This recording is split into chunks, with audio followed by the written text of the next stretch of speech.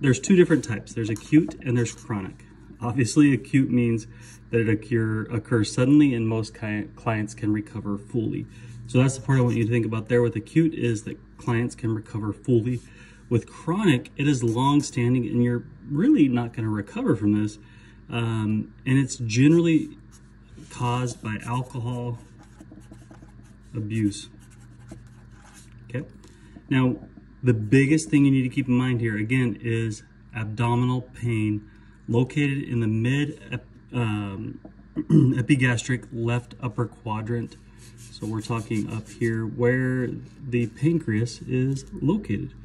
You're going to see nausea, vomiting. Obviously, this is going to affect your GI system, which is going to cause some of that nausea, vomiting, weight loss, because you're not absorbing, right? The pancreas plays a role in digestion, and you're not going to be able to do that.